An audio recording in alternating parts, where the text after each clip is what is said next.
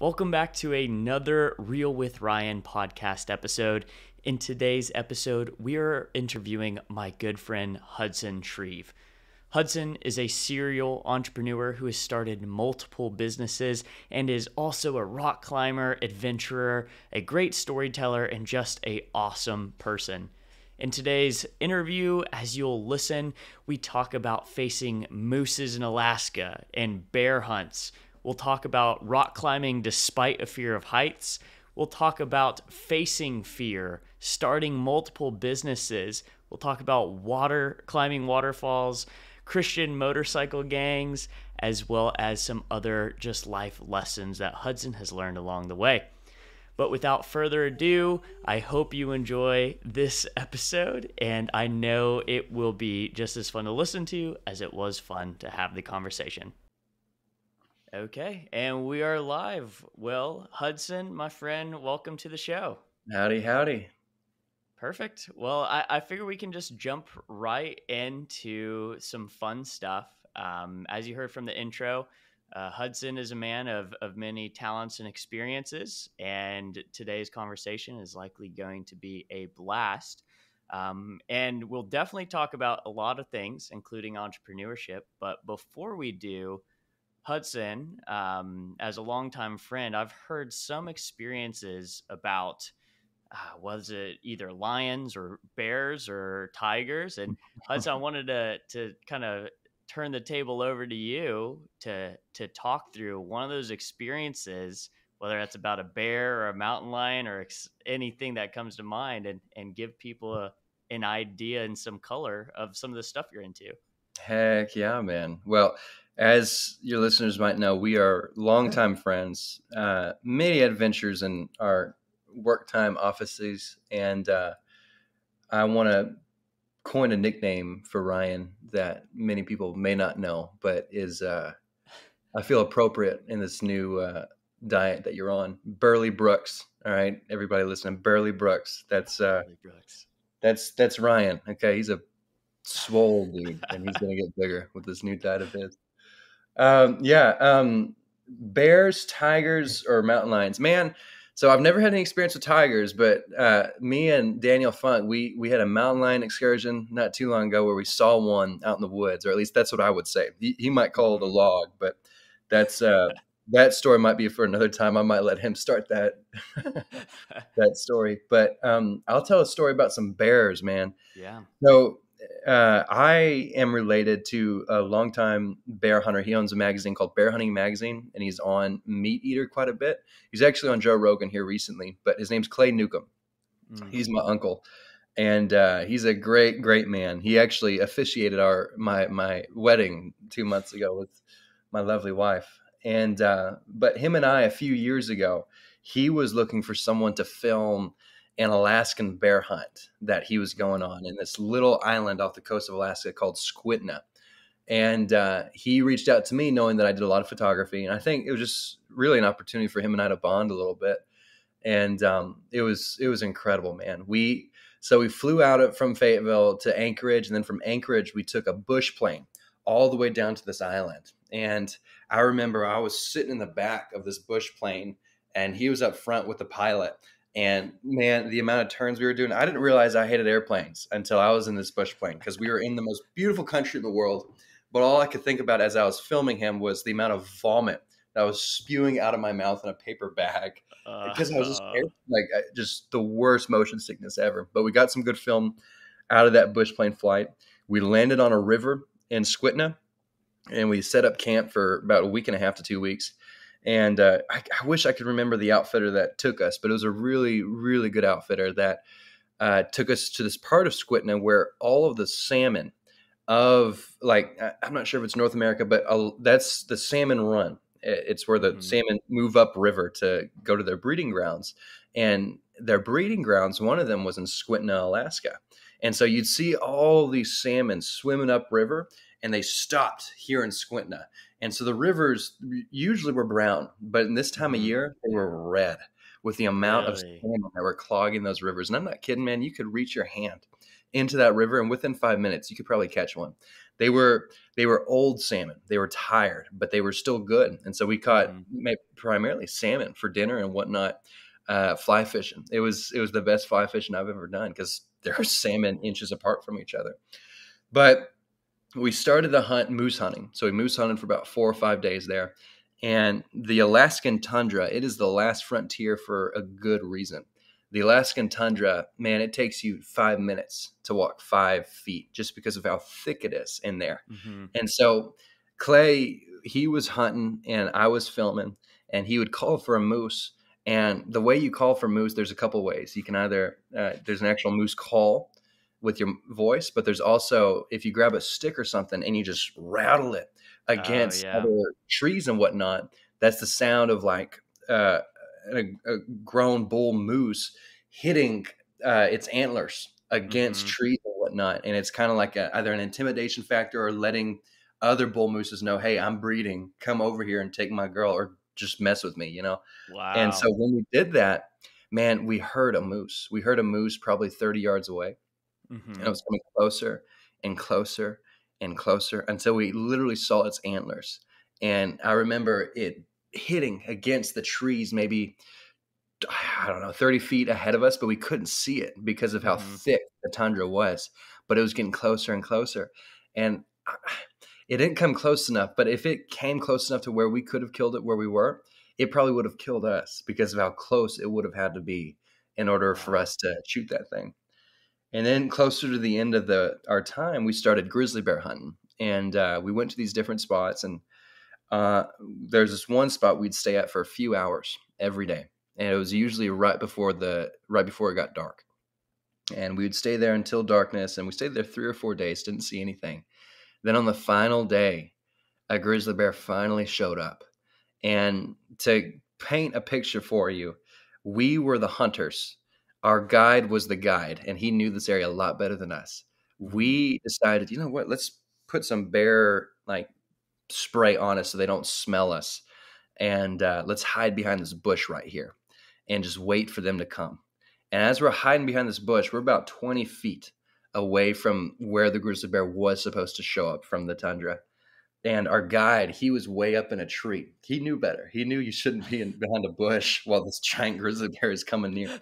But I think we had some maybe a bit of overconfidence in ourselves, just because of I don't know. I wish I could explain why we were behind a bush, but I don't know. But eventually, the grizzly bear came up, and we had this giant bait site. It was filled with popcorn and things like that for it to eat, and old salmon.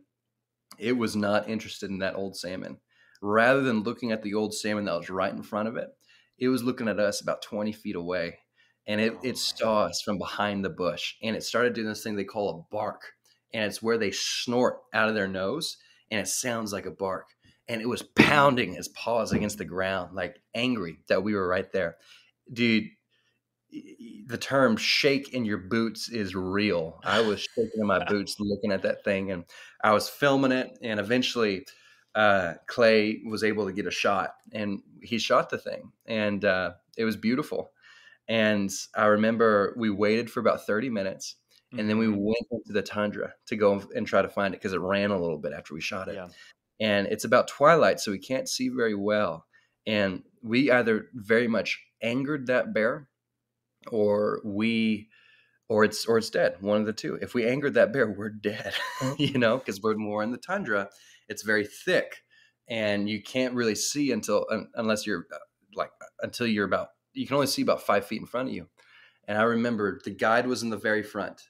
Clay was behind the guide, and they all had giant rifles, and I was behind Clay, and I had a little tiny pistol and a camera. So if that bear charged and it got through Clay and the guide, all I had was a pistol. I'd probably be dead too. But luckily, about 20 feet in, we found the bear. Man, it was the most beautiful thing. It was beautiful. And it was a mature bear. So it had done its breeding. It had lived a good life. And so it had given to Mother Nature, and it was its time. You know what I mean? And I think that's what I appreciate about hunters' tags and licenses and things like that is they're never for immature bears or immature animals or anything like that. They're for animals who have already given. And Yeah, so it was a great time, man. And so there's my bear story Yeah. since you asked. Sorry, that was a That's long-winded aw story. No, that was fantastic. I loved it. I hadn't heard, the part about the moose. I didn't realize he had a moose Yeah, encounter included in that as well as the it was salmon wild. running. So how old were you when you experienced that? Man, I was 17. I was 17. 17. Yeah. Yeah, it was That's wild, man. It was a good incredible. time.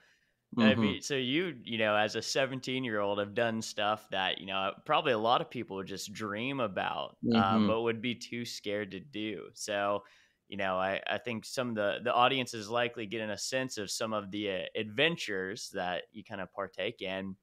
I do have a question. I don't know if it will go anywhere, but when you're out and doing these adventures, these excursions, these experiences, when you face that moose, when you face that bear, I can only imagine the feeling of fear and terror that that brings up. Were those experiences truly like fearful or terrifying, or like how do you sit with that fear? Like I think a lot of people would think about facing a grizzly or a moose and the feeling of fear would be too much and people wouldn't even want to encounter that. Is facing fearful things something that you've enjoyed doing your whole life, or are you a thrill seeker? Can you describe that a little bit? Yeah, man. As far as animals go, I haven't had a lot of opportunities to. I did back in the day, but here recently to be behind the gun. I think Mm, most of my opportunities have been behind a camera or something like that, and I get to watch the hunter. And I think with that in mind, I never really had fear until the moment it came out. You know what I mean? It was mm-hmm. excitement until Yeah. you saw the animal. And it wasn't fear, it was adrenaline, man. It was adrenaline Mm-hmm. when you see that thing for real, not in a video camera, not on YouTube, but you see this animal breathing and barking Mm-hmm. and its paws hitting the ground and you can feel it shake the ground underneath you. It's like this is this is a incredible beast that you cannot believe was created by nature. Mm-hmm. And if you look at that video, I can maybe send you a link to it because it's on YouTube from that hunt. Yeah. When he shoots the animal, the camera completely shakes and misses the shot because Oh I man. was I was so entranced by this beast, I totally forgot we were shooting it. You know what I mean? And so when he shot it, it surprised the heck out of me, and I missed that point of the film. Mm-hmm. Man, when it comes to seeking out things, I am deathly afraid of heights. And I think I grew up rock climbing. I grew up um, doing things that were height driven, And Yeah. I think because I was real young doing a lot of that out in the Ozarks. And I think having that as a foundation for how I adventure and have that kind of type two kind of fun, Mm-hmm. um, I find it to be very easy for me to be drawn to things that make me afraid. Yeah. And I think climbing is a big one. I'd love to climb El Cap one day, just because Yeah. I'm terrified. The idea of it makes my hands sweat, but I want to get to a point where it doesn't anymore. And through training, I can do something that very few are have the cojones to do or Mm-hmm. want to do. And I rafted the Colorado a couple times, and I think through those experiences, same kind of thing, man. Did Mm-hmm. not like water, and you have no choice but to interact with the worst of what water has to offer with those class 5 rapids. So yeah, man, I think I'm drawn to fear Yeah. when it comes to things that I seek when it comes to adventure and things like that. That's really cool. I knew you had a rock climbing past and that you've rock climbed. I don't know if I ever realized that you had a fear of heights. Oh, big time, And man, big time. and you're still have kind of that fear of heights even though you have had these experiences rock climbing? I think it's all about putting your mind in the right spot. So I Mm, think for Hudson, for me, it's very easy to.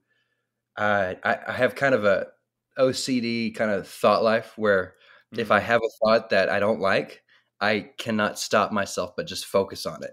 And mhm. I think that comes out. that's kind of the worst quality and sometimes the best quality inside of HUD. It's the worst because if I'm on that rock and I'm thinking, oh my gosh, I'm gonna die, I'm gonna fall, and that's all I can think about when I'm only 5 feet up. You know what I mean? Yeah.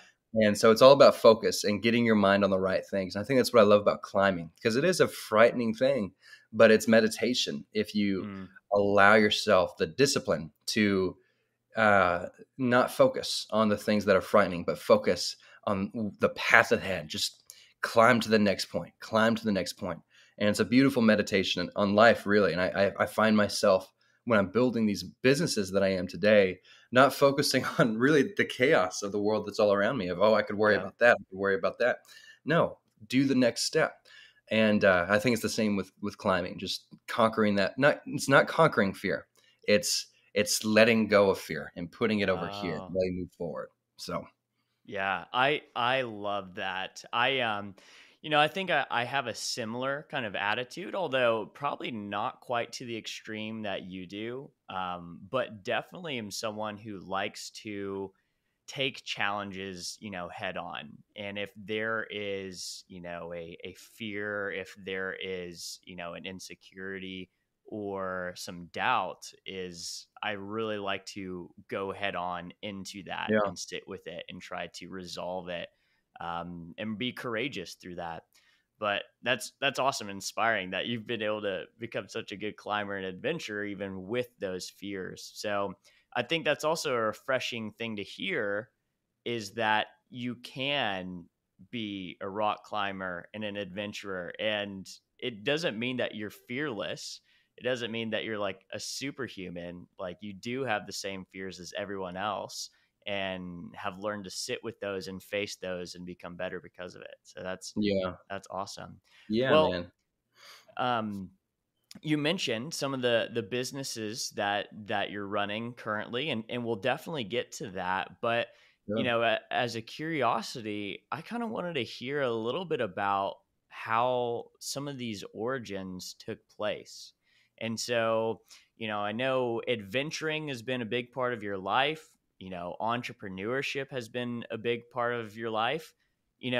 When you were a kid, whether that was somewhere between the ages of 5 and 10 or an early teen, when did you first start having some transformative experiences as it relates to both either these adventures and facing your fears of heights and rock climbing, yeah, or entrepreneurship? Did one of those come first? And is there anything that stands out? yeah, man. I'd love to go into that.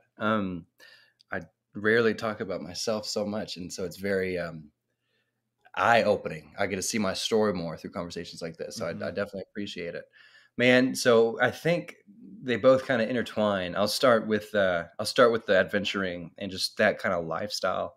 Where I grew up, my family was not very wealthy, and we didn't have a lot. But I remembered we grew up about a mile away from a local climbing gym that's no longer there called La Casa Pollo, Mm, LC. And when I was 10 or 11, uh, I realized that there was a place for this. And I grew up like I love climbing trees. I would buy rope and just rappel off the craziest crap just because I could. I'd make rope swings that go 80 feet across a terrain that was uninhabitable. And I remember my father told me about this place, and he took me there one day, and I met the owner. His name was Richard Ruland. I'm not sure if he's still around, but he was a great poet and storyteller. And over time, I built a relationship with him, and I began that became my home away from home, where mm, I would grow up with these with adventurers like Richard, this old timer from Vietnam who used to be a professional caver and climbed the craziest mountains across North America, and other people like James and Jesse and James, two brothers that were a wild bunch, and and they became family, and they were my big brothers, fatherly figures, and we would climb together. We would go across Arkansas, North America together, places like Waco Tanks, and just share stories, live stories together, and man, I think that was very foundational for me hmm is being with people like that who were kind of unhinged in a lot of ways, and money was not the desire. Living Mm-hmm. was life, and figuring out, hey, this is my passion. I want to become the best at it. And honestly, a lot of them were bums. A lot of them were just like literally were train hopper hobos in a past life, and found some quality in climbing that it became a big piece of who they were. Mm-hmm. And I was really inspired by a lot of their stories and a lot of who they were. And I think that's where I learned what camaraderie was. And I think that's where I learned how to share a story, was Mm-hmm. those people. And I think that's where my adventurous roots kind of began. And I'm still very close to a lot of those people. So that shares a very special place in my heart.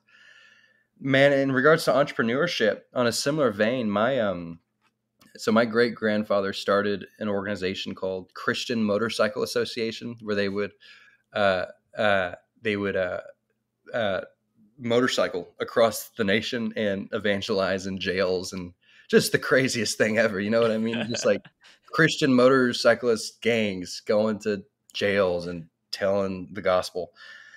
And so that's kind of where my roots are, where Mm-hmm. it's called CMA. They're still around. My family's no longer apart. And my grandfather, my biological grandfather, he was the head of that organization. And it was very big at that time. Like the church that was the core of it was like half a city. And the organization was across the nation. And they would have these ginormous rallies. But my grandfather, he cheated on my grandmother around the time that I was born. And man, that split the family in two. One family that kind of followed the biological grandfather, and one family that kind of followed my grandmother. And the people that followed my grandmother had a spirit about them that was like a chase for purity inside of their lives, but Mm-hmm. also just wildly entrepreneurial. I like Clay Newcomb.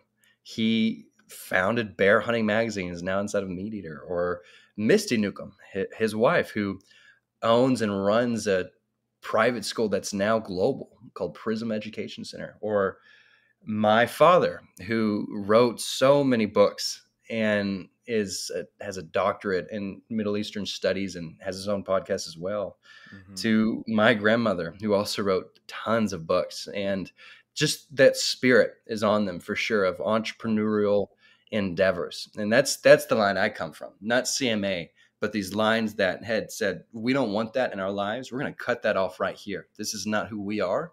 We're going to move over here to Northwest Arkansas.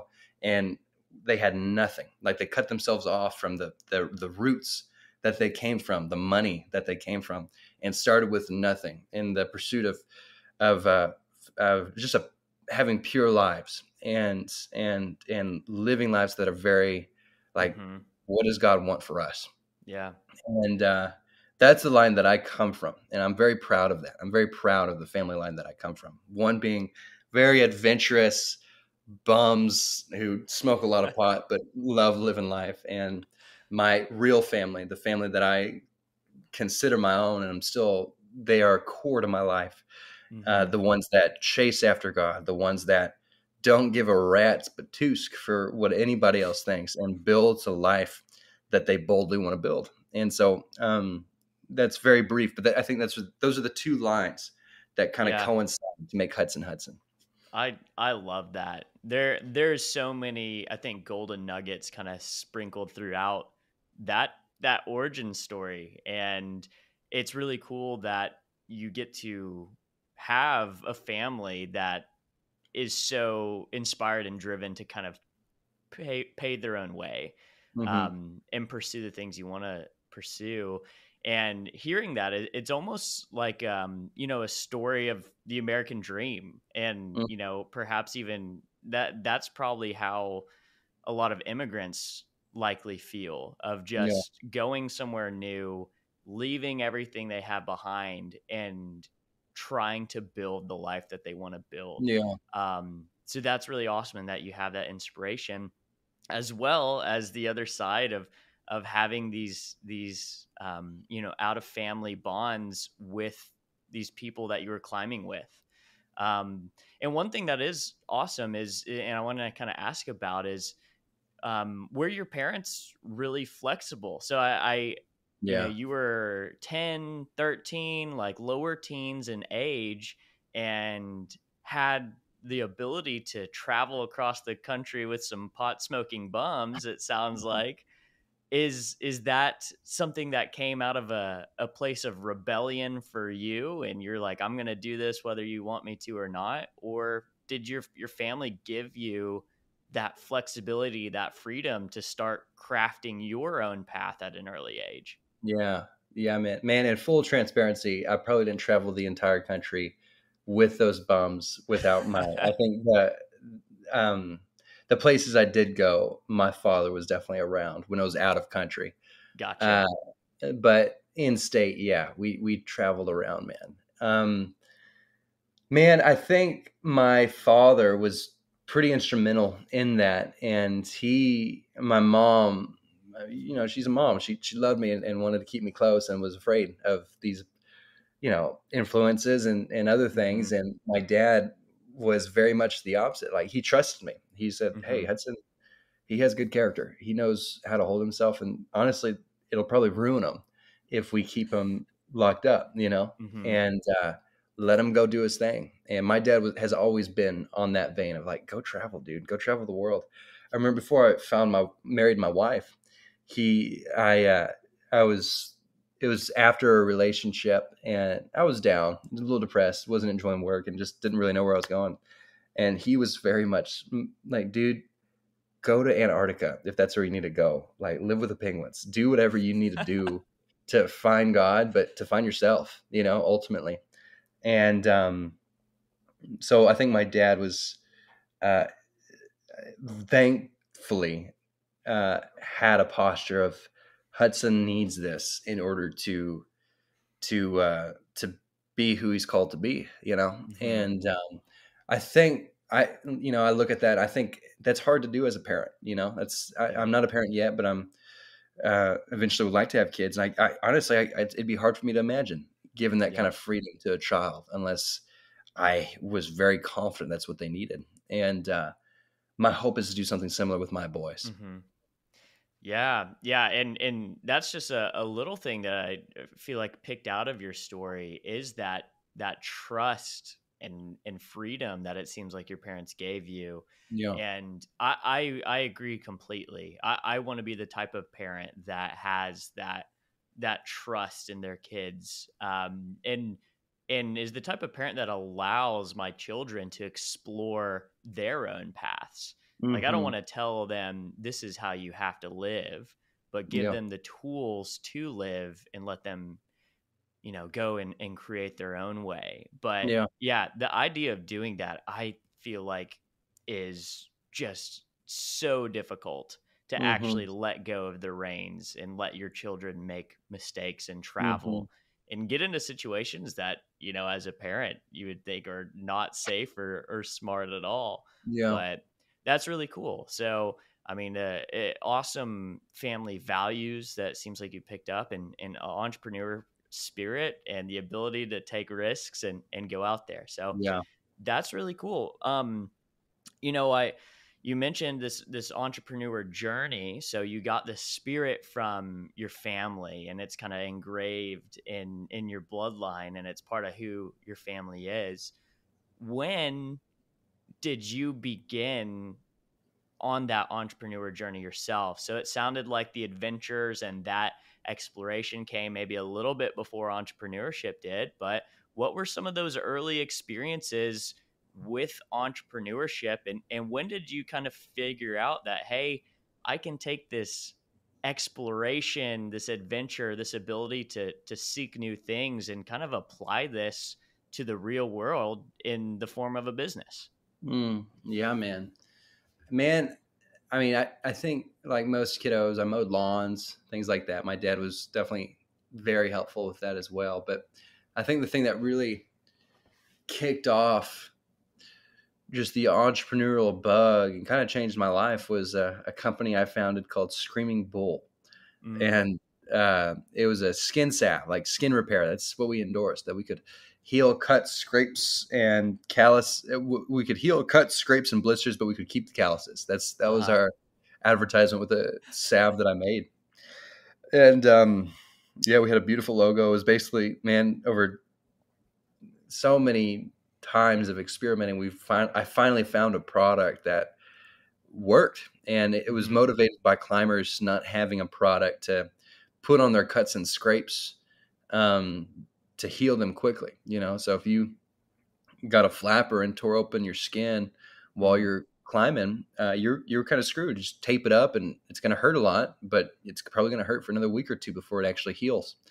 And the idea was creating a product that could fix that, make it not a week, but a day or two where it officially heals.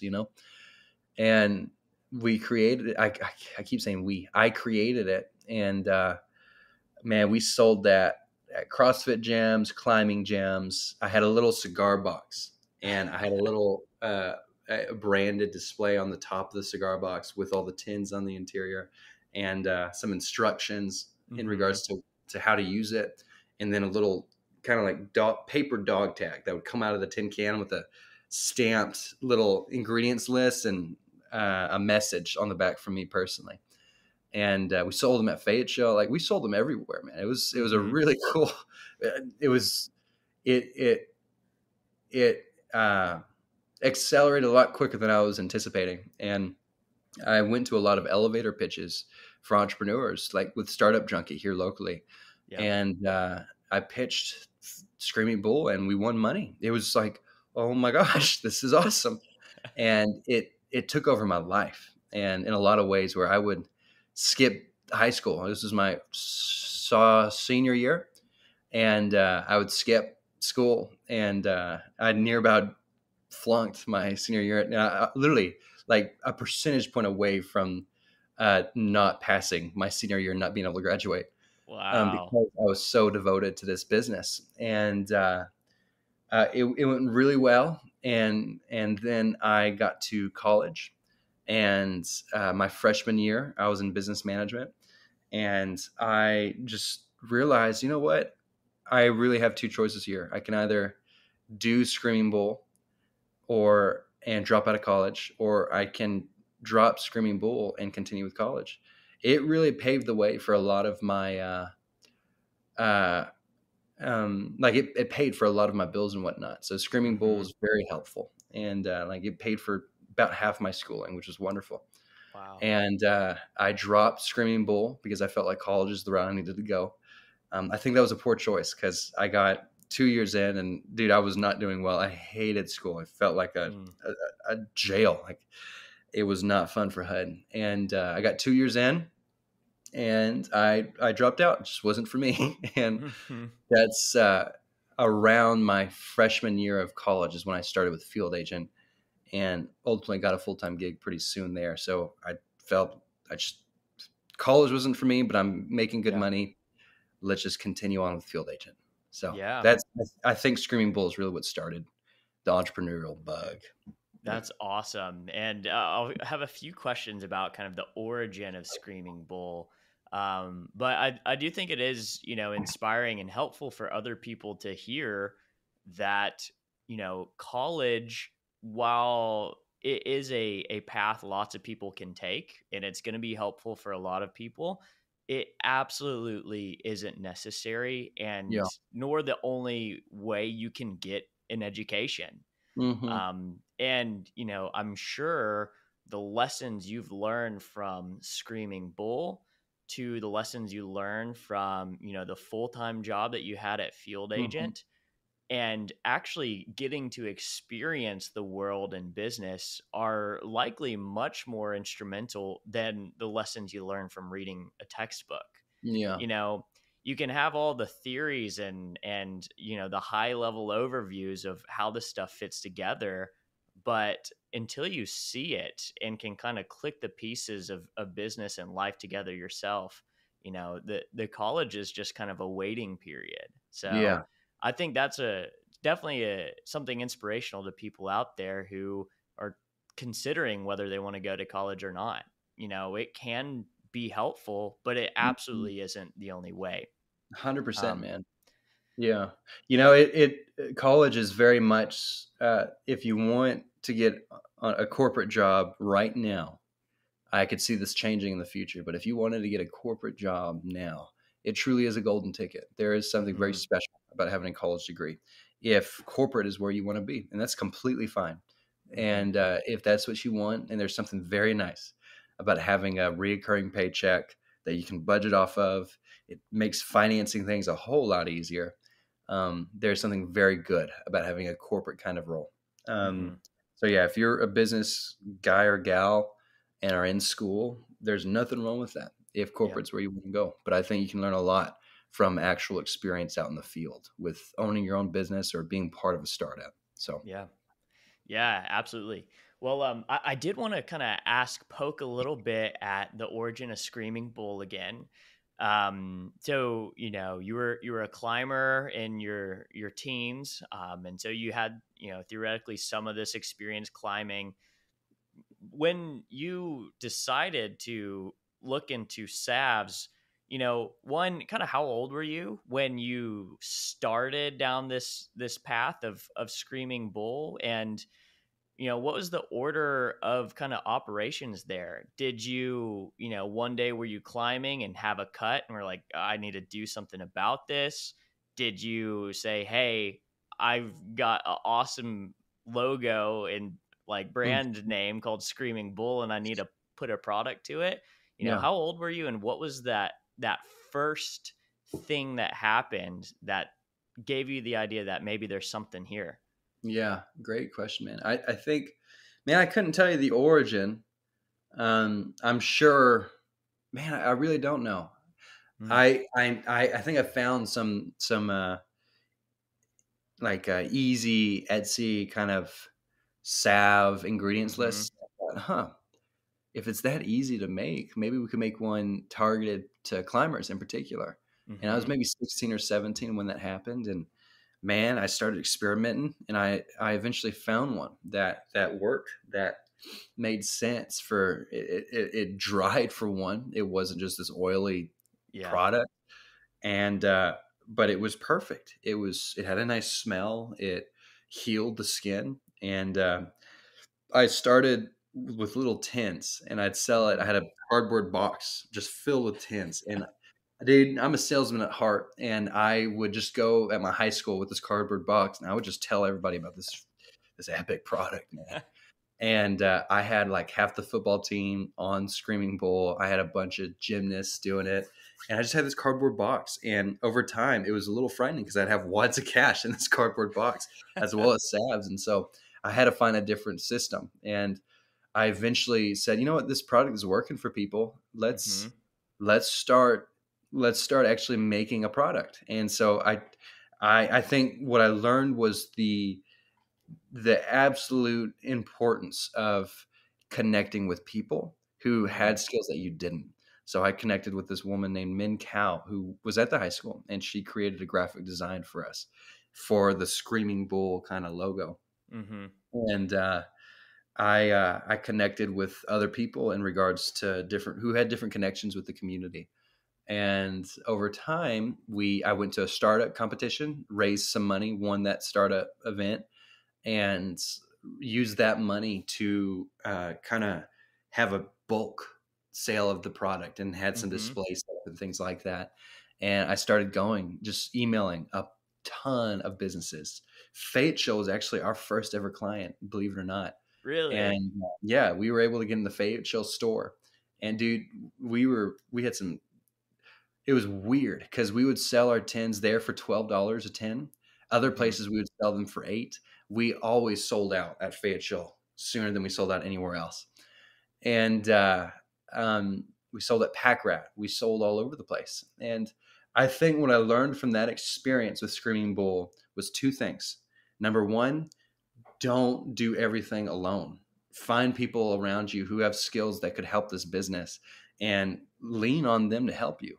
That's something I overstrained myself so much trying to do the branding, trying to build the website, trying Mhm. to uh, do it all. And it was unnecessary and truly what caused the stress that made me quit. Yeah. And number two, uh, stick to an idea, because Screaming Bull, I got so excited about it.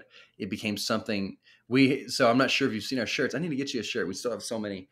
No, We started, I haven't seen the yeah, shirts. we have a Screaming Bull shirt, and we thought, you know what, we could be a lifestyle company. We don't have to just sell salve. We could sell clothing too. And so we wasted so much money and made no profit off these really comfortable, like they're called a heather blend. So they got, or a tri Mhm. blend. They have polyester, cotton, and polyethylene or something. And it's just a really nice shirt. And we started selling those instead of the salve. And we said, when you buy a shirt, you buy adventure. So anybody who bought one of the shirts, we would literally have adventures every 3 months where we took everybody out, where we bought the food, we helped and managed all the transportation, and we take them somewhere epic. And we went to Kyle's Landing, and we did awesome stuff with these groups of strangers that bought the clothing. Yeah. And but we just made no money off of it, and it was a lot of stress. And although that was fun, it was not it was not the reason for Screaming Bull. And Mhm. that's where we started going south. Stick with a plan and communicate that wholeheartedly with a group of people you trust, and don't move out of that plan until you reach goals that you've set. So Mm. that's, yeah, it was a good experience, man. You put your hand in a few too many cookie jars, right? Amen, brother. But that's still really cool. I mean, great lessons Yeah. to be learned there. I didn't realize that what I knew about the salve and Hmm. that you were able to sell that.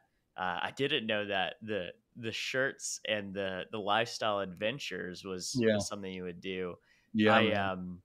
and the funny thing is too is for Screaming Bull as the company it was, you had this really great product that you had Hmm. been able to sell to individuals, but start to sell to stores and things like that, which is a great business and a product and idea in itself. And that was working and could have grown from there. The other interesting thing is then you've got this lifestyle business idea, which is the shirt and the adventures and kind of that whole thing. And that on its own is probably a great business idea that you can Hmm. focus on and probably could have built out to be something. But Hmm. it is one of those interesting things about business that if you try to put both of these two things together, all of a sudden the resources, the time, the attention is split, and you can now Exactly. do neither one of those as good as it needs to be to succeed. And Yeah. so, yeah, that lesson about focusing on what is super important is a great lesson to learn. And I'm sure if you wanted to start from scratch, you could likely go back and make a shirt in an adventure company that sells merchandise and takes people on experience. And if you go into it with that as the core focus, Yeah. I'm sure it's something that you could pull off and make happen. Yeah. Don't tempt me, Ryan. Don't tempt me, man. I know. Hey, well, as a little side story, from my perspective, I'll tell a little bit about an adventure Hudson has taken me and my girlfriend Emily on. And that was out near Kyle's Landing, where we went to these falls. Oh, What were the falls called?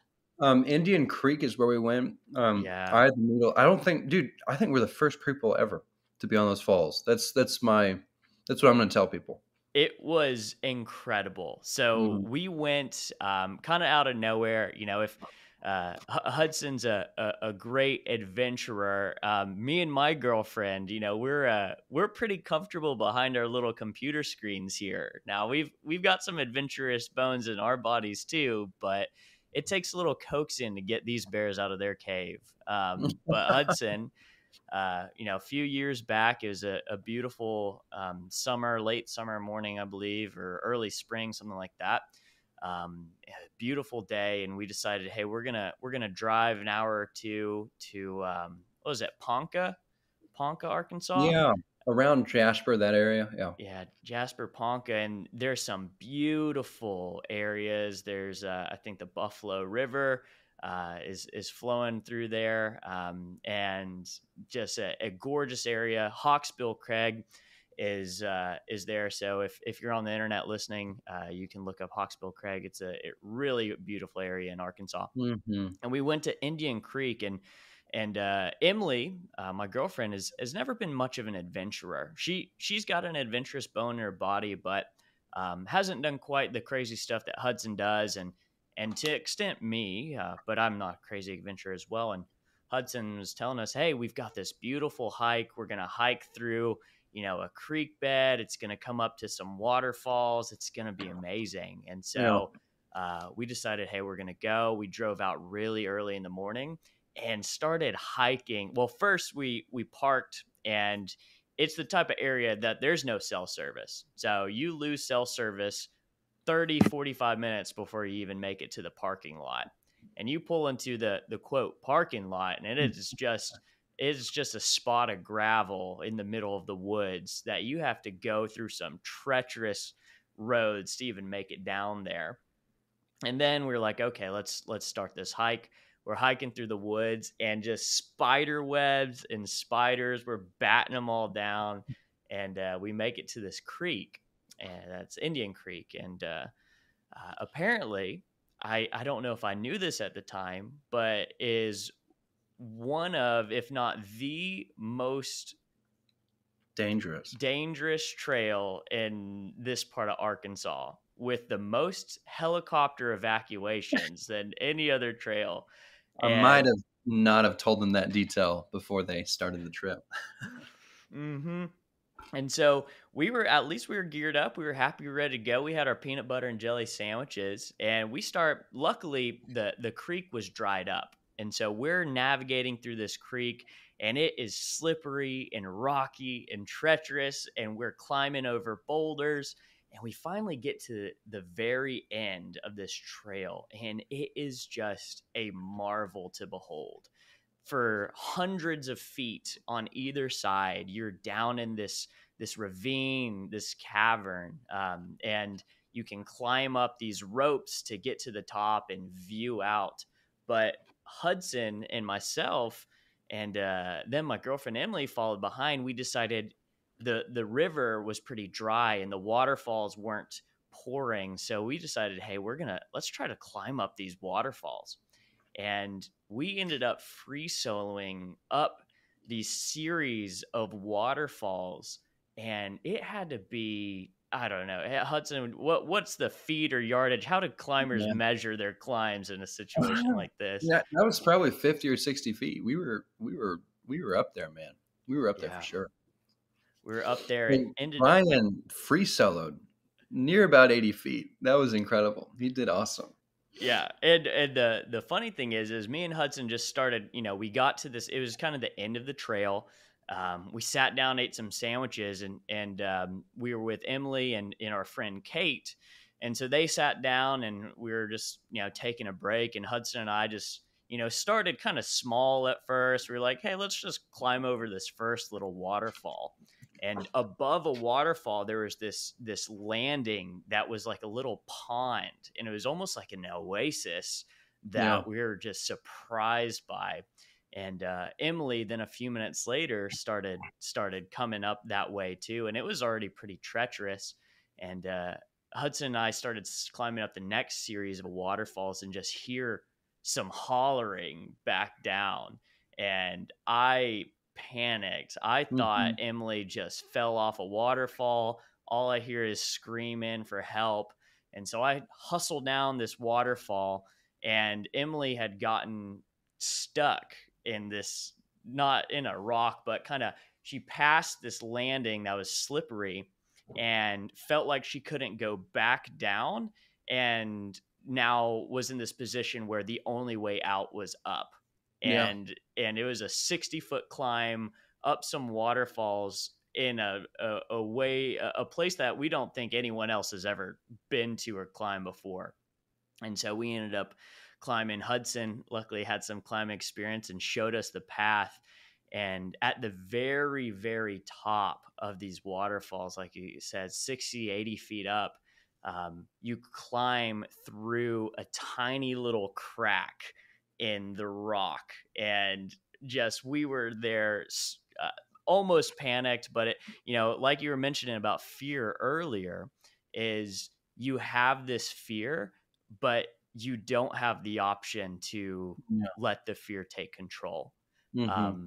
The only option is facing that fear, sitting with that fear, discarding it, and doing what has to be done. And Yeah. and we did that, and conquered those waterfalls. It was incredible, an incredible Mhm. experience.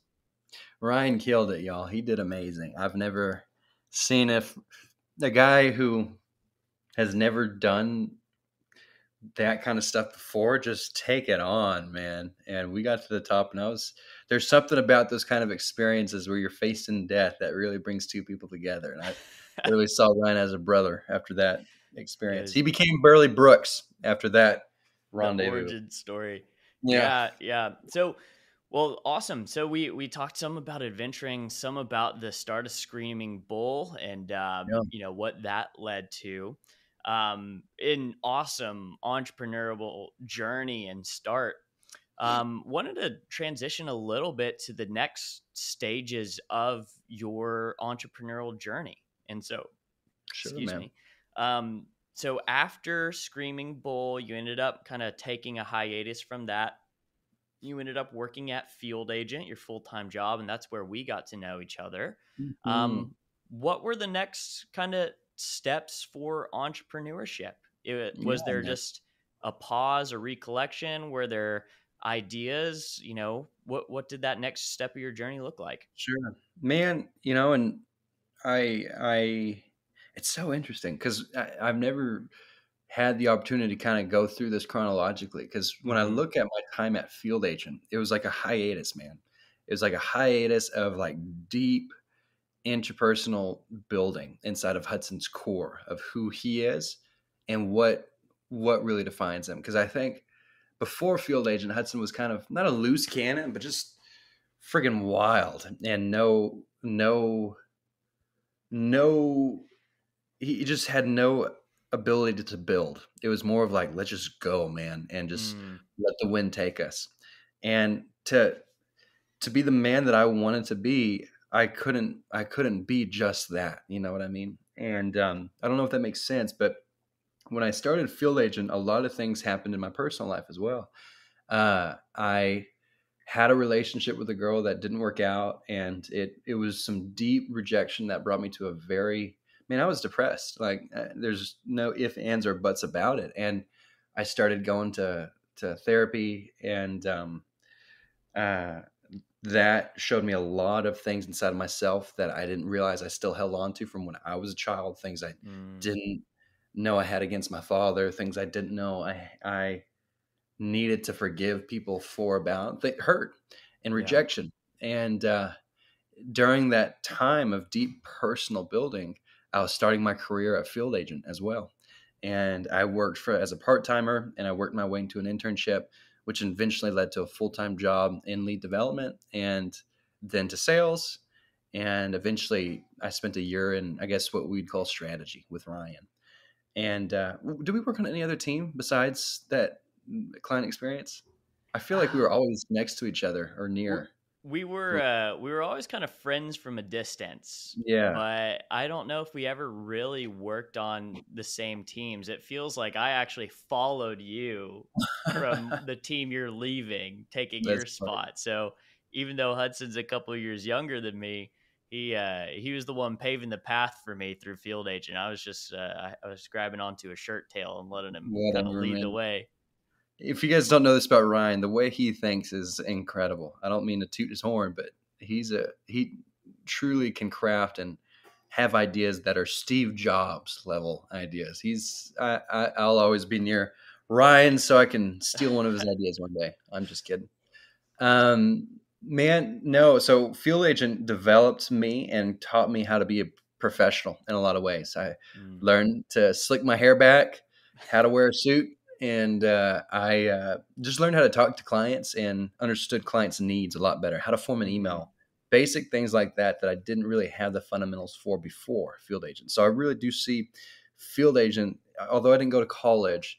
Field Agent was my education for my professional life moving mm-hmm. forward. And Henry, this one of the founders of Field Agent, he always has called that company kind of like a greenhouse and a place that people can learn to be, where they can grow into who they're supposed to be.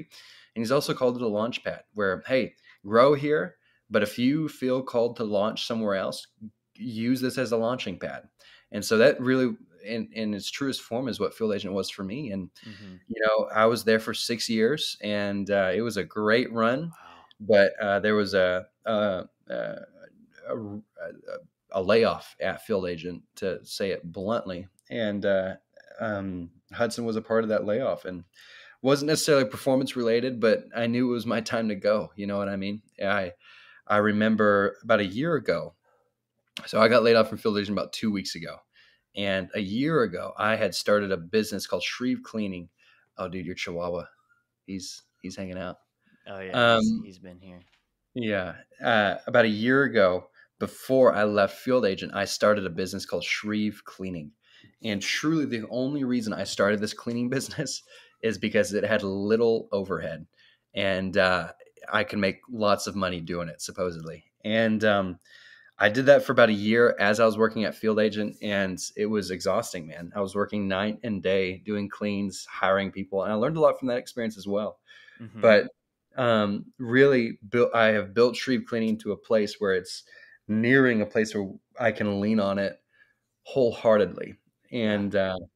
and it might not. It's definitely not the end goal, but because I have left Field Agent and moved on, it's kind of become core to Mm-hmm. Hudson's entrepreneurship and what he's doing now. And we're focusing a lot on Shreve Cleaning. And I think the biggest thing we're focusing on now is, one, marketing. We know how to market our products and our Yep. services, and we know how to make money doing it. And two, finding the right people to run the teams. Those are the two things we're looking at right now. And so we've been running Shreve Cleaning for about a year. I started it and have a lot of people that help. And I've taken learnings from Screaming Bull, and I've Mm-hmm. taken learnings from Field Agent, and I've taken learnings from the past year at Shreve Cleaning to really build it to where it is now. And man, I'm incredibly excited for its future. Somehow I have more joy and excitement cleaning toilets than I do working in the corporate world. I truly love that entrepreneurial way of life, and I'm really excited for its future. I think what we will eventually take Shreve Cleaning to Shreve properties and do a lot of property management Mm-hmm. with short-term rentals like Airbnbs and things like that. The two businesses just work really well together. And eventually, who knows what the future holds? I'd like to get back in more of the adventure lifestyle space. That's kind of where Mm-hmm. my heart resides and where I find a lot of joy. And so I don't know when and how we'll get there, but all I know is right now this feels right, and Yep. I'm learning from my failures in the past of not working with people to work with people now and get different people's fingerprints on it. And I think this makes sense for the time being, and I am so very thrilled to start this business with my wife, and I'm very thrilled to be a full-time entrepreneur. Like this is my life from now on. And Yeah. I I remember my dad telling me when I was presenting my family the website for Shreve Cleaning, and this was about a year ago. I had been working for Field Agent for about 5 years at that point, and he looked at me after I was done presenting, and he said, "Hudson, I haven't seen you this with this much joy or excitement Mm-hmm. about something in 5 years." And that's when I realized, oh my gosh, although Field Agent was wonderful, it did kind of numb me to Mm. a lot of who I was as a man, a lot of the characteristics that gave me so much joy in life, the adventure, the excitement for living, the thrill of just eating what you kill. And I'm very excited to get back in that mode and not only find adventure out in nature and out in the woods, which Hudson will be doing a lot more of, but finding adventure in entrepreneurship and starting a family Yeah. adventure. I truly feel as though entrepreneurship is the last remnant of the Wild West, where Mm. you can do anything you want, but whatever you do, there is major consequences if you do it wrong. And it truly is the Wild West, man. And I recommend everybody, if you have any desire to be your own boss, go for it. Just stop saying you're going to do it tomorrow. I unfortunately did that. I did that for too long. And I had to be laid off. And honestly, unless I was laid off, I might have never have left field agent. So I'm very excited. I was smiling and laughing a little bit when they did lay me off, just because I knew this was right. This is where Hudson needs to be. Yeah. And man, that was jumbled. It wasn't really chronological, but man, I am excited for this next season. We have Shreve cleaning. Eventually, we'll have Shreve properties, and eventually, we'll hopefully get into the product space, because that's really where my passions are. And I'm not sure what that product will be, but we shall see. I love that. Thanks for sharing. And I definitely have some follow-up questions Sure. for Shreve cleaning and kind of this stage of your journey. I just want to pause for a moment and just sit with the image of, and hopefully this is okay to share, but sit with the image of you sitting in a room, getting laid off with a smile on your face, and just hearing this news and just being almost joyful about the opportunity to go and pursue your own thing. So man, yeah, exactly. It was wild, because there's something about who I am called to be as a man that is not, I am a very faith-based man. That's who I am. And there was something about my time in the corporate world that I felt I lost touch with my God in a lot of ways, where I became more dependent upon this job as honestly an idol. Like, I have to have this. I serve this job in a lot of ways, versus like, God, where am I supposed to go? And kind of just living wherever he tells me to, and serving that a lot more than a job. And I don't know if that makes sense, but for me and who I am, it was beautiful to be laid off and know, okay, here we go. Yeah. Let's go chase after this thing, and let's do it right this time. So it's exciting. Necessity is the greatest motivation. And I know there will be some people that relate to that. I definitely do. That's the type of person that I am, is just throw me in the water and tell me to swim. So it was, you're talking about that. It when you're, cleaning toilets and stuff, it reminds me, the entrepreneur spirit. It's the type of person that will work 80 hours as an entrepreneur so they refuse to work 40 hours for someone else. Exactly. So man. Exactly. I get that. I did want to kind of rewind a little bit though. So to kind of, once again, the origins of businesses are so fascinating to me. And you mentioned you were in field agent. You had this job for 6 years. So you're probably 4 or 5 years in. Had a little bit of a hiatus from Screaming Bull. What do you remember the origin point, or what kind of made you think that cleaning and setting up Shreve cleaning could be the thing you could do? I know you've done like photography, you've done these lifestyle businesses, you've created products. Do you remember how you kind of initially landed on cleaning while you were in field agent? Man, I remember watching a video on YouTube, because at this point I was getting pretty numb to field agent, and I remember nothing wrong with field agent, but for who I was, it was, I just felt dead inside, man. I did not feel good coming into the office, and there's something wrong. And I remembered Screaming Bull, and I remembered I have that entrepreneurial bug.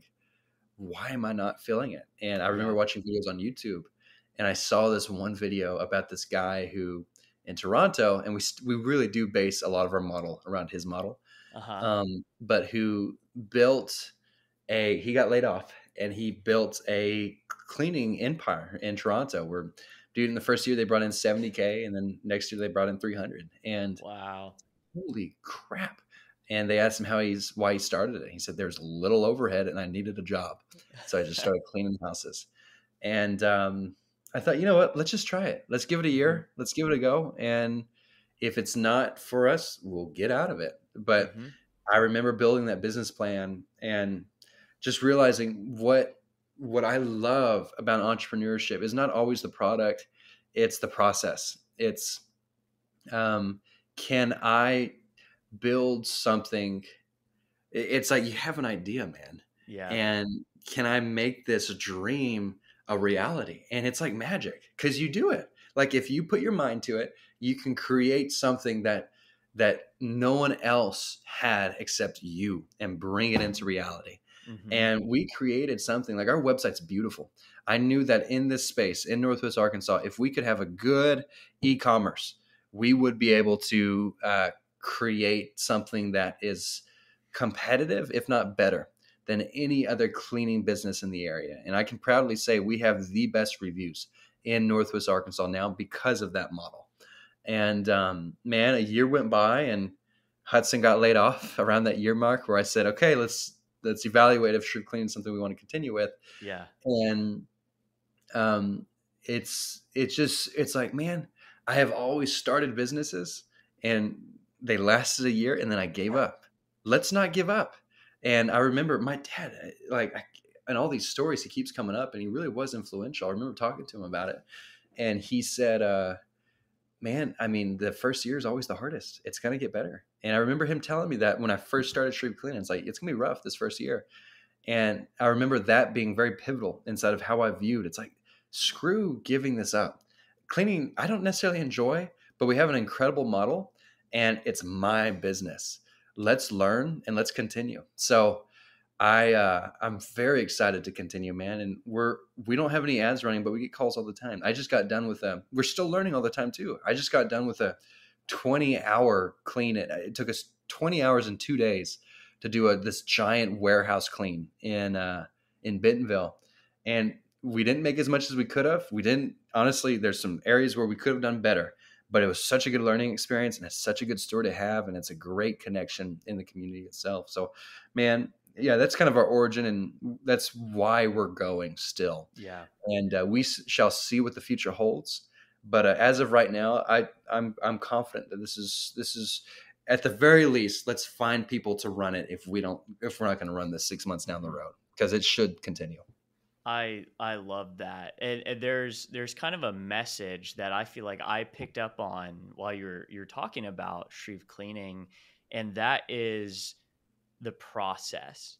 And it sounds like the process of starting the business, the process of thinking through what needs to be done to run it, the process of actually running it and then growing the business is what is lighting your fire.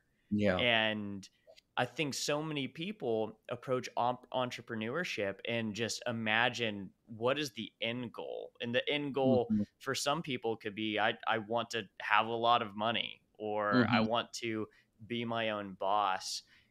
But I think one of the true beauties of entrepreneurship, and what it sounds like you're finding and have found, is that the process, the road, the journey is as magical as the destination.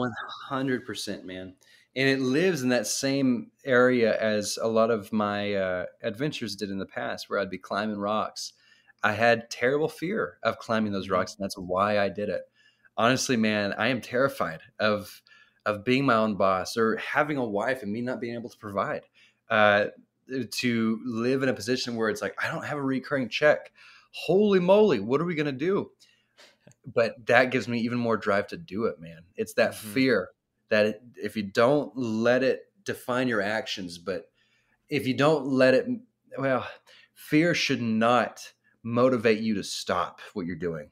Fear should be the thing that motivates you to continue. It's like, I will not let this fear drive me. And it's that same thing as from when I was a child. It's like, I'm going to climb this rock and I'm not going to focus on that fear. I'm just going to do it one step at a time. It's the same with entrepreneurship. Don't be afraid. One step at a time. Just continue down the path. And yeah, man, it's wonderful. It truly is what I was a big piece of my calling. I'm finding through cleaning toilets.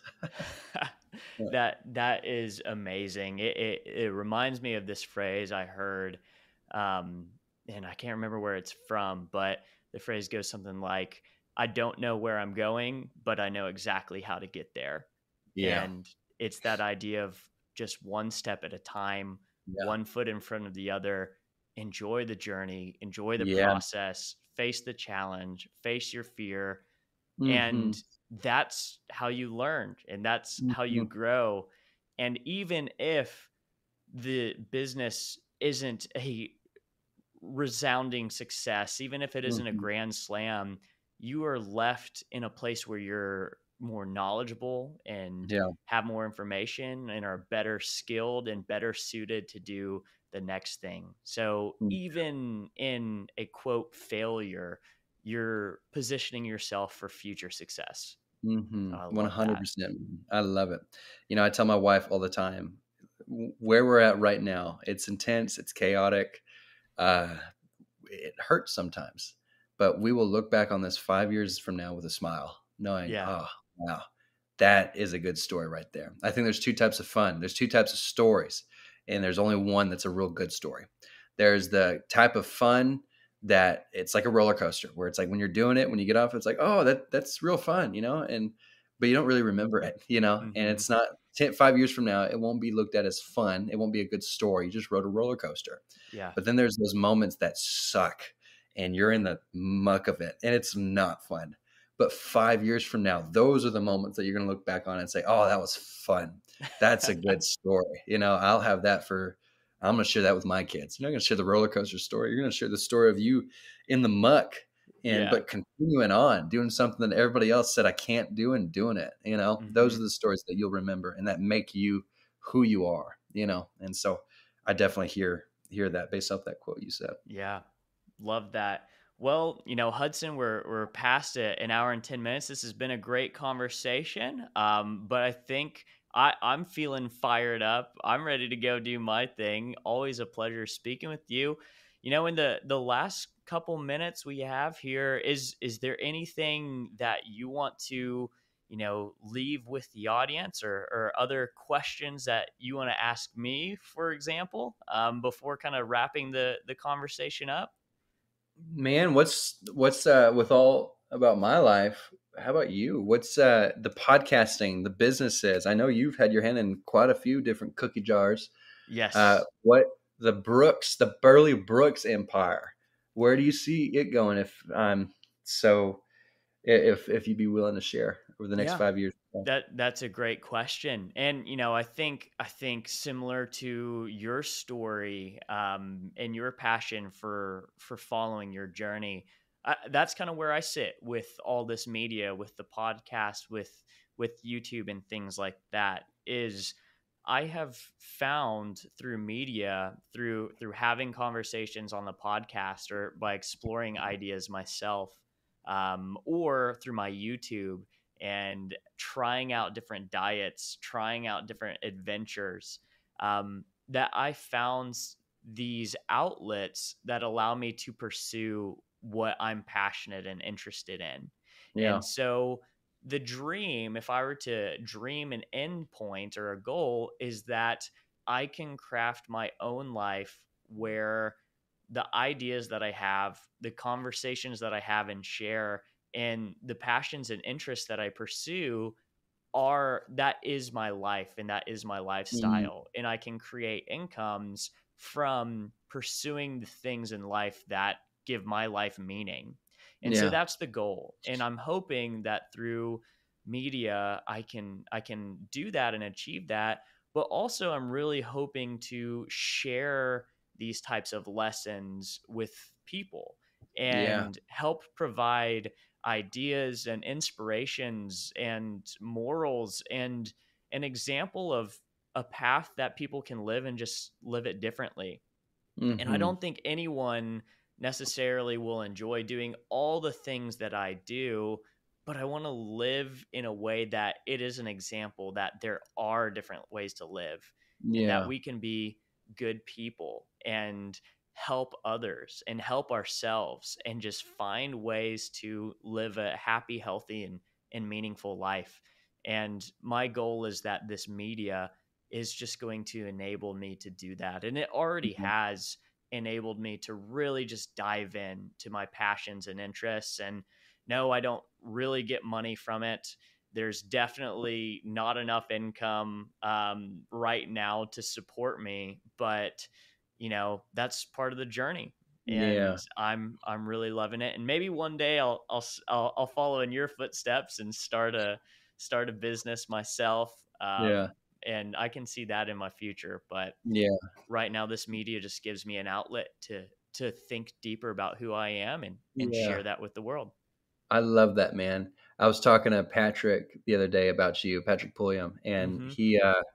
we were talking about how I was talking about how like motivated I get by you, and how you are not one to you're just open to anything, man. And you're not driven by the dollars figure. You're not driven by what others will think of this. It's based solely upon your curiosity and your drive to uncover more from that curiosity and Yeah. fulfill that curiosity's need. It's beautiful. You are a very passionate human. You got a lot to give to the world, so don't stop this, man. That's for sure. Man, Thank you. do you know "If" by Rudyard Kipling, the poem? No, I don't. No. Can I read it to the audience real quick? I think it'd be a good way. Less hoorah. Yes, please. Yeah. All right, man. So this is "If" by Rudyard Kipling. He's a poet and is written in 1895, and he is writing this to his son. That's kind of the point of view. And he's writing this to his son when his son's a child. Here it goes. If you can keep your head when all about you are losing theirs and blaming it on you, if you can trust yourself when all men doubt you, but make allowance for their doubting too, if you can wait and not be tired by waiting or being lied about, don't deal in lies, or being hated, don't give way to hating, and yet don't look too good nor talk too wise. If you can dream and not make dreams your master, if you can think and not make thoughts your aim, if you can meet with triumph and disaster and treat those two impostors just the same, if you can bear to hear the truth you've spoken, twisted by knaves to make a trap for fools, or watch the things you gave your life to broken, and stoop and build them up with worn out tools. If you can make one heap of all your winnings and risk it on one turn of pitch and toss, and lose and start again at your beginnings, and never breathe a word about your loss. If you can force your heart and nerve and sinew to serve, or your turn long after you are gone, and so hold on when there is nothing in you except the will which says to them, hold on. If you can talk with crowds and keep your virtue, or walk with kings nor lose the common touch, if neither foes nor loving friends can hurt you, if all men count with you but none too much, if you can fill the unforgiving minute with 60 seconds worth of distance run, yours is the earth and everything that's in it, and which is more, you'll be a man, my son. I felt like that'd be a good kind of crescendo to our Wow. conversation today. That is a fantastic poem. I'm glad you shared. That's called "If." By Rudyard Kipling.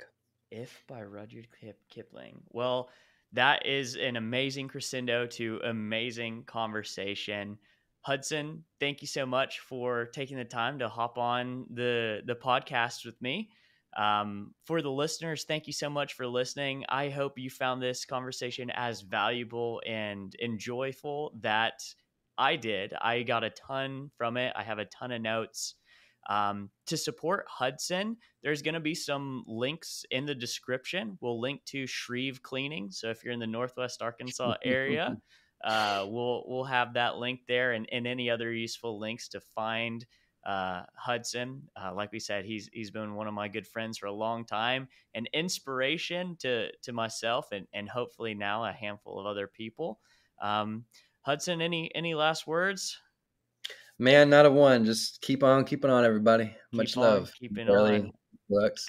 Yeah, thank you so much. Well, Hudson, I really appreciate you taking the time. And in the words of Hudson, go out and face your fear. Stop saying you'll do it tomorrow and go do it. Thank you for listening, everyone. Have a wonderful day.